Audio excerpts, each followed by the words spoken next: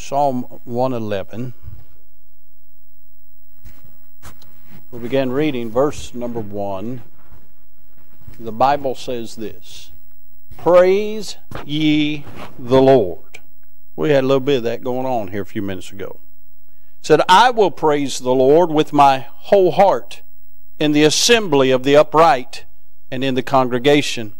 The works of the Lord are great, sought out of all them that have pleasure therein. His work is honorable and glorious, and his righteousness endureth forever. He hath made his wonderful works to be remembered. The Lord is gracious and full of compassion. He hath given meat unto them that fear him. He will ever be mindful of his covenant.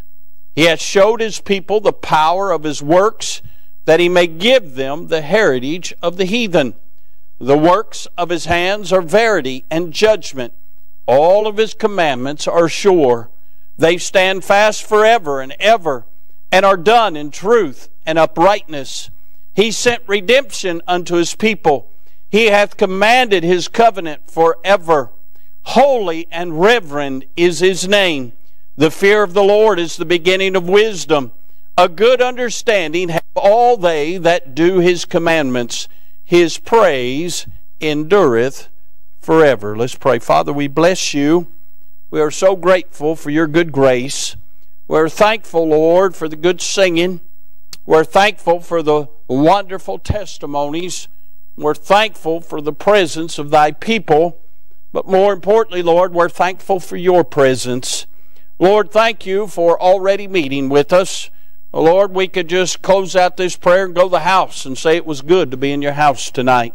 Now, Father, I do pray for Brother Phil that you'd help him with his struggles. Lord, I can't imagine what he's going through. And God, I pray you to undergird him in your love and in your grace. And Lord, I pray that, Lord, you do that song that he sang. You'd empty him of those things that, Lord, drag him down, and you'd fill him with yourself. And God, I pray you'd help him. I pray for Brother James, who said he's struggling with some things that is going on in this world, and it's really affecting him. Lord, when you look around at this world, it is discouraging and depressing that what we once knew as America is no longer in place today. And God, I pray for Brother James, you'd help him. Others, Lord, that are struggling, others that have needs, others that are sick.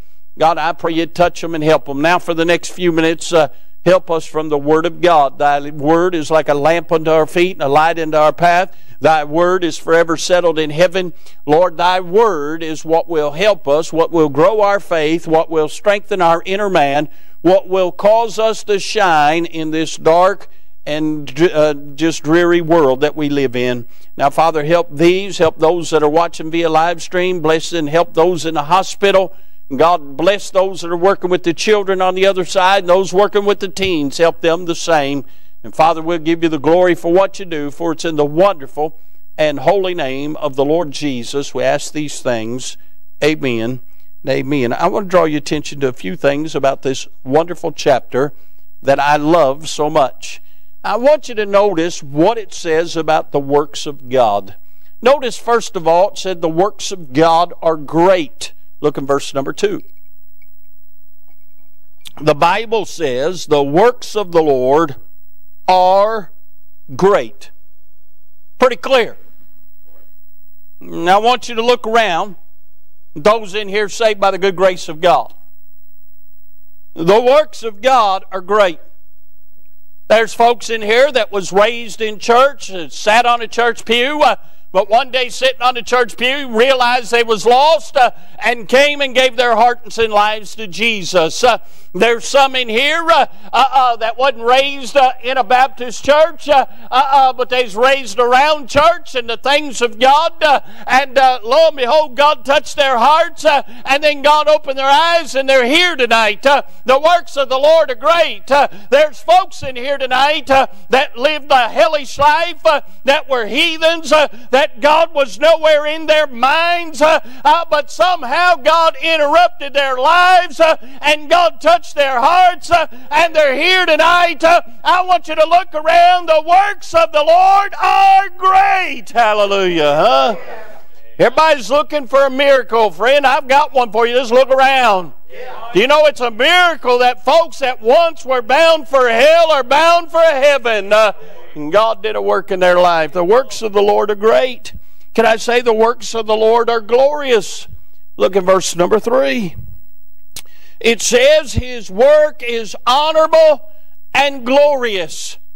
Let me help you with something. There's always somebody looking for somebody with fanfare, somebody whose name's in lights, somebody they can be astounded by. Look at them. Look at their lifestyle. Look at all they have. Wouldn't that be wonderful? I've got news for you. The works of the Lord are glorious. His glory outshines them all. Hey, look unto His wonderments. Hey, God spoke and it happened. God's the one that forms a baby in the womb. God's the one that tells the sun when to shine. God's the one that keeps His earth spinning on her axis. God's the one that still gives us a spirit of giving and a spirit of goodness. I'm telling you, the works of God are glorious. They're great. They're glorious. But the works of the Lord also guidepost. Look in verse number 4. The Bible says the works of the Lord, in verse number 4, He hath made His wonderful works to be remembered. They're guideposts. There's something that you need to remember. You need to build a landmark in your mind to remember the works of the Lord. I want to tell you something. You get to look around this world and seeing all that's going on. And there's a lot going on. And if you're trusting the mainstream media to report it to you, you're in a heap of trouble. As we sit here tonight, the Prime Minister of Canada has invited the Chinese to bring troops over and train with the Canadian troops.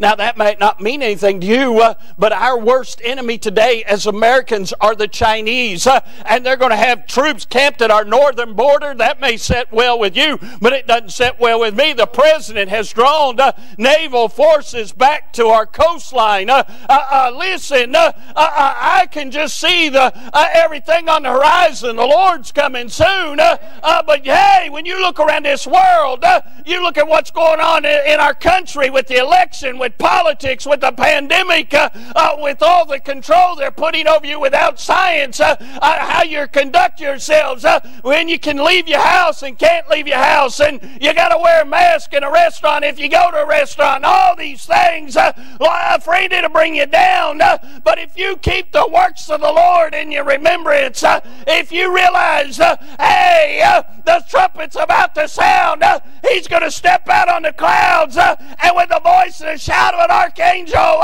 He's going to say, come up hither, and you and I that are saved, we're out of here. You keep that in your mind, and friend, that'll help you down this road. The works of the Lord are guideposts. You need to remember when you got saved, what garbage dump God found you in. How all that lostness enveloped your life, and it chained you, and it imprisoned you, and it held you down. But when you came to Jesus, He set you free. You need to remember that, friend, because you're free indeed. The works of the Lord are great. They're glorious. They're guideposts. But can I say this? The works of the Lord are guaranteed. Look at verse number 7. The works of His hands are verity, which means true, and judgment. And all His commandments are sure. They stand fast forever and ever, and are done in truth and uprightness. If God ever promised it, if God ever said it, if God ever promised you something, it's guaranteed, friend. His works are verity and true. Hey, they're sure. They're forever. And His works are guaranteed. A lot of people putting all their future based on the stock market. Right now it's looking pretty good.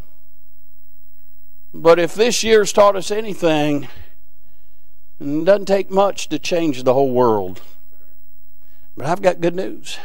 Anything you've laid up in heaven, it's guaranteed. Anything that you based on what God said, it's guaranteed. It's impossible for God to lie to you. If He said it, that settles it, friend. His works are guaranteed. Aren't you glad His works are better than the works of a mechanic at the auto shop? How many of you get up every morning and fret whether or not the sun's going to shine? But it shines every morning. You know why you don't fret about it? Because it's always happened. You know why it's always happened? Because God's works are guaranteed. God don't need Goober Pyle up there fixing the sun.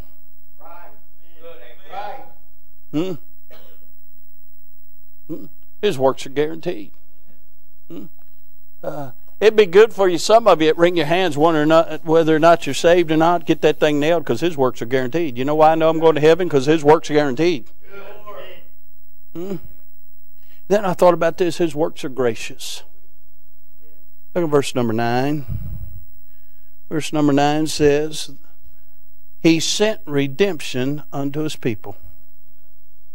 Now, that's about as gracious as it gets. That God sent redemption or salvation to His people. He didn't have to send us salvation, but because of His grace, He did. His grace says we don't get what we deserve. We get salvation. We deserve damnation, but we get salvation. Because the works of the Lord are gracious. He looked at us in pity and love. He knew we couldn't save ourselves. He knew we couldn't be holy. He knew we had no hope outside of Him. And God, in His graciousness, looked down and said, I'll be their hope. I'll send them salvation. I'll send them redemption. I'll let them know the good grace of God. His works are gracious. I'm interested in verse number 9. The Bible says, He sent redemption unto His people, hath commanded His covenant forever. Holy and reverend is His name. That is the only place in the Bible you find the word reverend. And it says, holy and reverend are His name. Nowhere do you find that term associated with a man. That's why I don't let people call me Reverend Foster. There's nothing reverend about me. If you don't believe me, ask my wife. You say, well, it's respect for your title. No, my title's pastor, not reverend. Reverend only refers to God. And He's the only one that can use that name because He's revered, because He's holy. It said, holy and reverend is His name. Why do you think so many that are heathen cuss His name? Despise His name. I heard this the other day. I thought this was pretty good. It said, how come atheists never protest Satanists? Under the guidelines of separation church and state and the First Amendment of the Constitution, Satanists are allowed to assemble and worship Satan. And under the dictates of the law, they're a religion. And how come the atheists never protest Satanists? How come they only protest people that want to have Christmas? And people that want to believe the Bible? And people that want to call themselves Christian? And people that praise the name of Jesus? Because holy and reverend is His name. And I want to preach for just a couple minutes on there's something about His name. There's just something about His name. I'm glad that we're called by His name, aren't you? I'm glad they call us Christian. I'm glad they call us by His name. You know what that means? That means I'm not what I used to be. Used to be, I was known as just sorry, no good Dougie Snot Foster. But I met the Lord. And now I'm called Christian. I'm a Christian. And God's given us a new name. It's probably fashioned after His name. But we're called by His name because there's just something about His name. That's why the atheists don't protest the Satanists. There ain't nothing behind that name. But but there's something about the name that we're known after. The Bible says in Acts 4:12, neither is there salvation in any other, for there's none other name under heaven given among men whereby we must be saved. There's just something about His name. Isaiah 9:6 says, for unto us a child is born, unto us a son is given, and the government shall be upon His shoulder. Here it is. And His name shall be called Wonderful, Counselor, the Mighty God, the Everlasting Father, the Prince of Peace.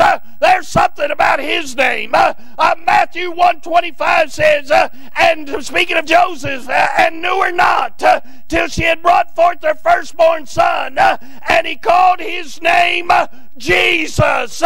Jesus. Jesus. There's just something about His name. Philippians 2:10 says that at the name of Jesus, every knee should bow, of things in heaven, things in earth, and things under the earth.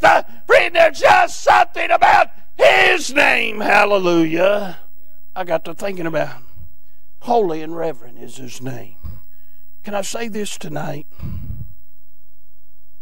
In the name of Jesus, you'll find there's no problem He cannot solve. No problem He cannot solve. No matter how big it is for you, it's no problem to Him. Y'all remember them Rubik's Cubes? I hated them things. One time I took all the stickers off and put them all lined up where it looked like I solved it. Now my daughter, she can solve one in about 30 seconds. Just boom, boom, boom, boom, boom, there. She used to, for fun, would just mess it up and do it, just to make me sick. Rubik's Cube's a problem I cannot solve. I can't do it. Don't have the patience, don't have the time. I can throw it through a wall, but I can't solve the thing. Now I'm going to tell you, there are some things in life you won't be able to solve. It's going to be too big for you, too hard for you. It'll frustrate you. It'll weigh you down. You want to throw your hands up. You'll think, what's the use? But friends, about the time you throw them up, why don't you just look a little higher and throw them up towards Him and say, Lord, this is too big for me, but it's not too big for you. Friend, His name was given so His stripes we could be healed. But not only that, His name was given so that all of our problems, we know we're counting on somebody bigger than us.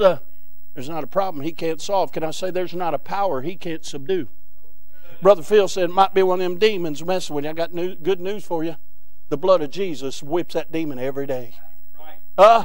There's no power He cannot subdue. Can I say He's never even been challenged. The devil, all he did was bruise the heel of Jesus.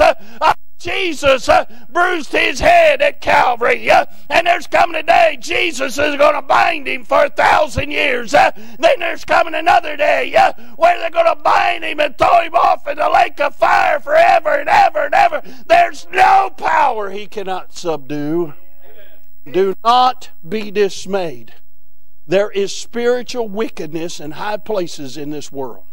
There is a demonic force in this world. Demons are trying to bring you down so you won't share the light and the love and the gospel of Jesus Christ. But demons are trying to chain people and possess people and keep people from accepting the Lord so they'll die and go to hell. And I'm telling you, all hell's about to be unleashed on this earth, and the devil's having his heyday. But I've got good news. There's no power or principality that He cannot subdue and take care of. You need to quit trying to handle some of this stuff on your own and get the name of Jesus involved. There's just something about His name. Hey, can I say this? There's no pain that He cannot soothe. No pain that He cannot soothe. Say, Brother Doug, I hurt so bad. I believe you. But if you'd learn in those days when you hurt so bad to just speak His name. Just say, Jesus. Jesus. Jesus. He may not take the pain away, but He'll take you to a new plane where the pain don't affect you as much. There's no pain He cannot soothe. There's power in His name, friend. There's something about His name. It's holy and it's reverend. When you speak His name, all hell trembles. When you speak His name, the very things that affect you won't affect you like they are, because He will lift you higher than you thought you'd ever could be. There's no pain that He can't soothe. I've got news for you. There's something about His name. There's no path that He can't straighten. In this life, you got a lot of paths. You don't know which direction it's going. You'll face crooked paths. You'll face curvy paths. You'll face paths that go up and down and all around. And you're wondering, Lord, where are you taking me? But if you can get Him involved, even though you still got to walk curves, they'll seem straight, because you're walking with Him. And nothing bothers you when you're walking with Him. When I'm walking hand in hand with the Lord, it don't matter. It don't matter if it's curvy, up and down, crooked. It don't matter, because I'm with Him. Because He straightens your paths. There's just something about His name. You just need to get Him involved. You see, we don't get Him involved until the bottom falls out. If you'd learn just get Him involved at the onset, you'll have so much better of a day. You say, will that cause you for not getting hit with a car? No, that might not cause that. But I got news for you. You get hit with a car, you'll still be thankful that the car didn't run over you. And He'll help you through all that. I told Brother James, I said he needs to work this thing where he gets about $250,000 out of it and tithes to the church. Hey, I'm always thinking about the church. But James, I hope you're okay, but give your money to the church in case you aren't. Lord have mercy. I'm glad he's okay. Could have been a lot worse. I'm just trying to help you. You just need to keep Jesus involved in your life, because you never know when a car's coming at you. You never know when a demon's coming at you.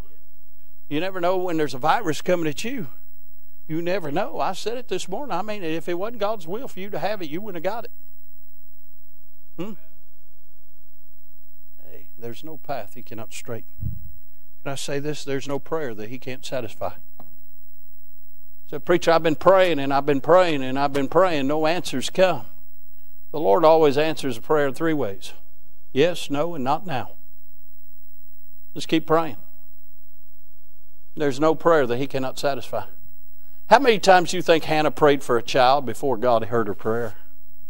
Now, God heard every prayer. But God waited until Hannah's was broken and dependent on God. And then God sent her little Eli, or sent her little Samuel. You say, what are you trying to say, preacher? God hears the prayers. Just keep praying. And when your heart's in tune with His heart, there's no prayer He can't satisfy. There's nothing He can't satisfy. I like that hymn Brother Luther sent me. He hears and answers prayer. And it's a joyful thing when the answer comes. There's no prayer He cannot satisfy. There's something about His name. Can I say this? There's no person He cannot save. I'm glad that salvation's not contingent on us. You know, if it's contingent on man, you'd have to live on a certain side of the tracks. You'd have to meet a certain parameter of qualifications. You'd have to go through a certain level of hoops. You'd have to earn a certain portion of it. But see, He didn't base it on man. Salvation's based on Him. It don't matter what side of the tracks.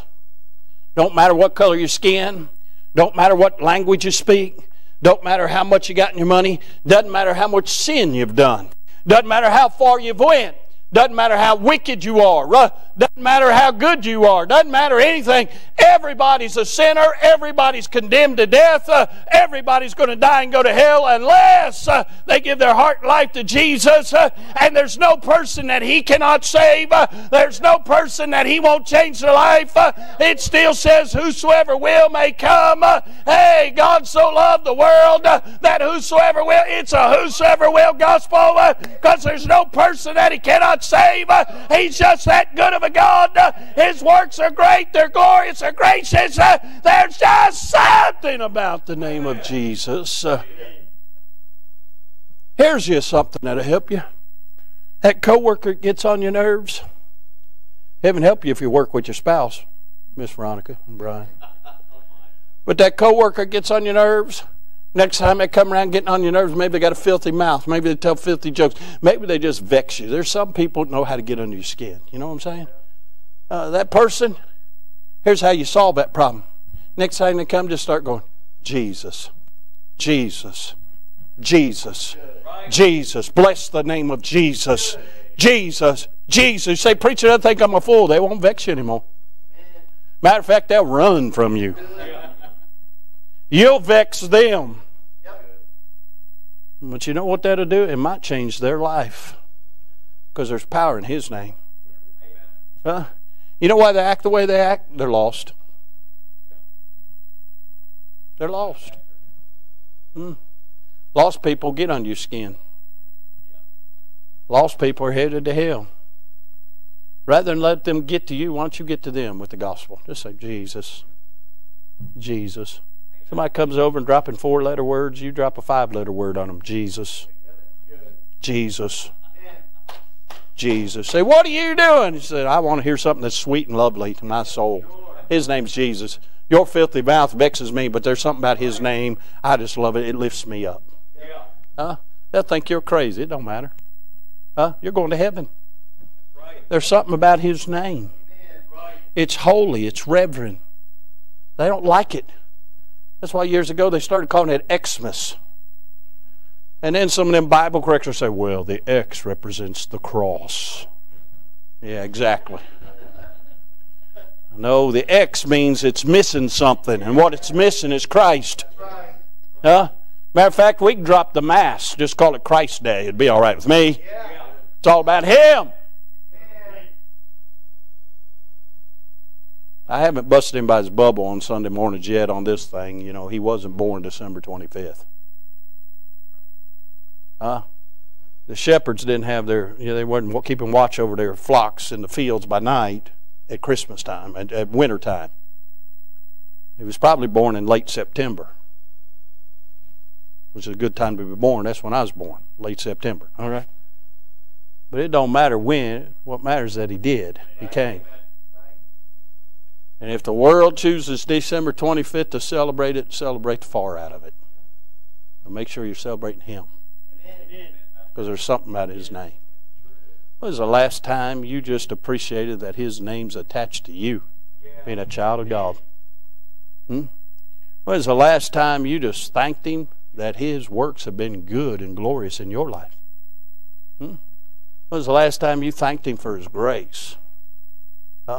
You know, the grace of God befell quite a few of you. You were sick. He didn't have to bring you through it. There are some people that died of COVID. Not as many as they're counting, but there are some that died of it. Some that don't recover from it. And some in various different ages. There were young people that died of COVID. But God, in His graciousness, brought you through it. When was the last time you thanked? When's the time? You know what? One thing it'll do, make you appreciate getting to come to church again, won't it? His works are glorious. His works are great. His works are gracious. Holy and reverence His name. There's nothing that He can't accomplish in your life. Many times He's just waiting on you and I to let Him. Revelation 3 is still in the book. I stand outside the door and knock. If any man will open up, I'll come into him, sup with him, and he with me. Sometimes He wants to come in and change and rearrange things in your life, but you won't open up your heart to let Him in. Holy and reverence His name. Why don't you just let Him take control? So, preacher, you don't know what I'm going through. No, I don't. But I know it's not too big for Jesus. It may be too big for you, but not too big for Him. Why don't you, my dear friend, let Him have it? Tonight be a good time. Say, Lord, this thing's too big for me. Here it is. I'm giving it to you because, Lord, I know it's not too big for you. You'll be amazed how much business picks up in your life when you let Jesus and His power take control of your life. I've asked Brother James to sing that song we sung this morning for an invitation. He got to singing that, and I'm thinking, Lord, am I supposed to preach that this morning? No, it was right on time tonight. So they're going to come. Let's all stand. We're going to have an invitation. Maybe you need to come and thank Him for being good to you. Maybe you need to come tell Him you love Him. Maybe you need to come and lay something down at His feet that's too big for you. Friend, He can handle it. Why don't you let Him have it tonight? Folks are coming. They're getting ready to sing. Let's pray. Father, we love You. Lord, I'm glad there's nothing like You, Your name, and the power behind it. Now, Lord, there's no telling who here tonight or who watched tonight needed to hear that You're well able to take care of them. So, Father, help folks tonight. Bless now in this invitation. Save that one nearest hell. Get glory to Your name. And, Lord, help us to live up to Your name because You're worthy. For it's in Jesus' name we pray. Amen. Did you know that IBC is now on iTunes, TuneIn, SoundCloud, and Google Play? Head on over to your podcast provider and subscribe today. And as always, thanks for listening.